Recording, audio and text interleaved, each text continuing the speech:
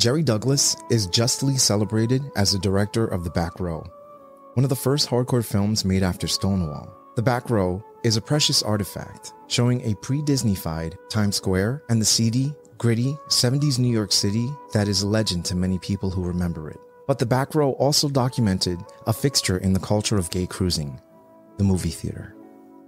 On this episode, we're going to celebrate The Back Row, an explicit and somewhat loose version of Midnight Cowboy that earns its place in gay porn history. This is Demystifying Gay Porn.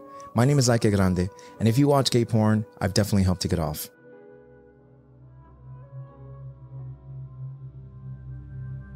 Before we continue, I want to once again remind you to help this channel if you haven't already by clicking the subscribe button and selecting the bell icon for notifications to see more content like this.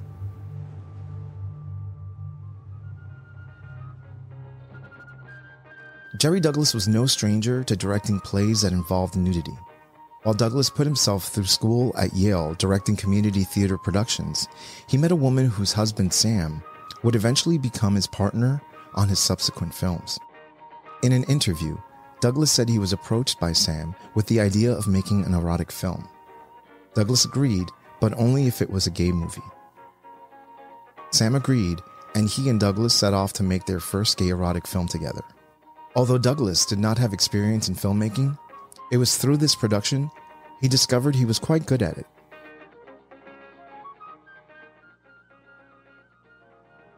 In order to understand why The Back Row was culturally significant, it's important we talk about the role of the movie theater in gay culture during the late 60s and early 70s. The 1970s saw the proliferation of theaters in major urban centers specializing in the exhibition of gay pornography. They quickly became popular by both seismic shifts in LGBT visibility in the wake of the 1969 Stonewall riots, and larger trends in industry, law, and culture that increasingly brought pornography of all stripes into the mainstream.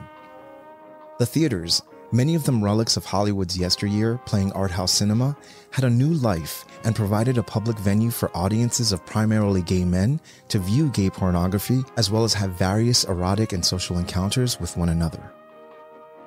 The theaters brought possibilities for sexual exploration and subcultural community building.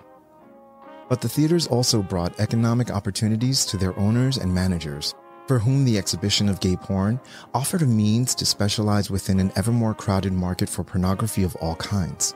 Coming to be known as a cruising place for gay men, it was only natural that a film about cruising in a theater, something not seen before on screen by audiences who were aware of the activities and usually participated, created a film with cultural zeitgeist.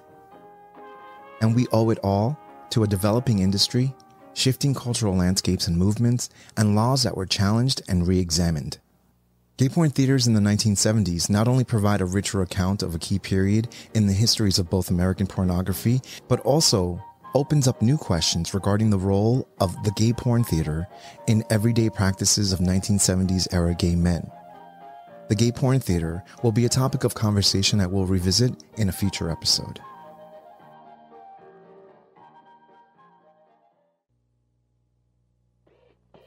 The Back Row begins with images of signs promoting sex bars, movie theaters, and bookstores.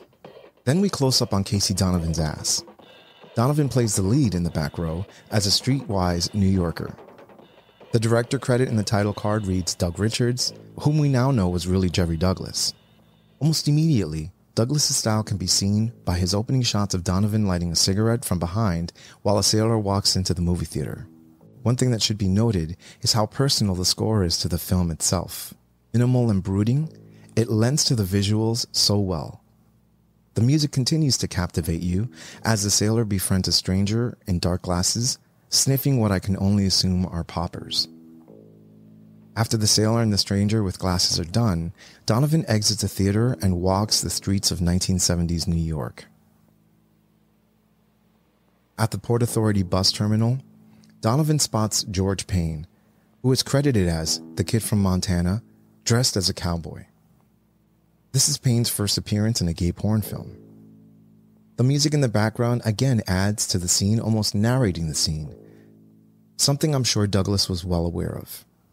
Being mindful, it is very 70s and very musical forward. The scene then turns to an empty subway cart, shot very early in the morning to avoid crowds, and most importantly, police. Donovan and Payne begin a long game of cruising and teasing each other that would have made any young man in this day and age just go home and jerk off. But I digress. Payne then follows Donovan out of the subway and onto Christopher Street, where they walk all around Lower Manhattan. Donovan leads Payne into an adult toy store where Donovan tries on leather accessories and a pump. Payne then imagines Donovan standing over him, and, well, I'll leave the rest till you watch the movie. After Payne wakes up from his daydream, he quickly exits to run after Donovan, and they continue their courtship. The cruising continues into a theater, where Payne buys a ticket and is greeted by a man who whips out his dick.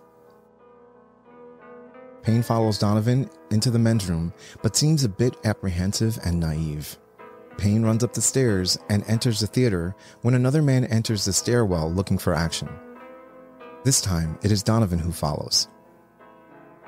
And something I didn't consider the first time I watched The Back Row is Donovan and Payne are sitting down watching a movie within a movie. I wonder if this is a first. This is the first time I've come across it in a gay porn film. Both Donovan and Payne share a joint that today would seem perfectly fine, but was just as taboo as being in a gay porn theater in those days. Payne loosens up a bit, only to find Donovan has a friend sitting next to him now. Donovan persistently tried to get Payne and only Payne's attention, but is met with ambivalence. Payne attempts to get more cruisy with Donovan, but they are interrupted by an onlooker. Donovan engages with both an onlooker and the flasher from earlier on in the film, while Payne stands outside of the bathroom, upset at what he hears going on inside. When Donovan is done, he gets dressed and walks out of the bathroom to find a pissed off Payne who storms out. Donovan catches up to him and they make up. The Back Row has a very positive message after going through its own dark nights of the soul. But I like the idea that is presented that Donovan, while seemingly in love with Payne, who is a one-man kind of guy, is still enticed by a man who walks by and cruises Donovan while he's making out with Payne.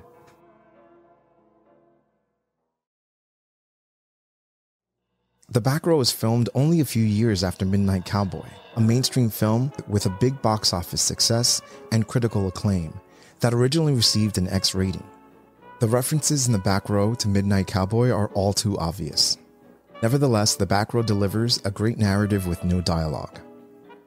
The Back Row is a technically classy film mirrored with a suitable score.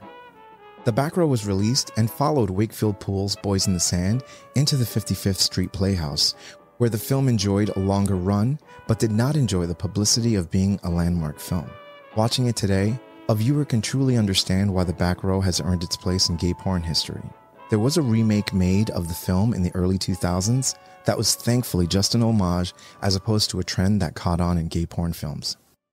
You've been watching Demystifying Gay Porn. I'm your host, Ike Grande. Demystifying Gay Porn can be found on every podcast directory as well as YouTube.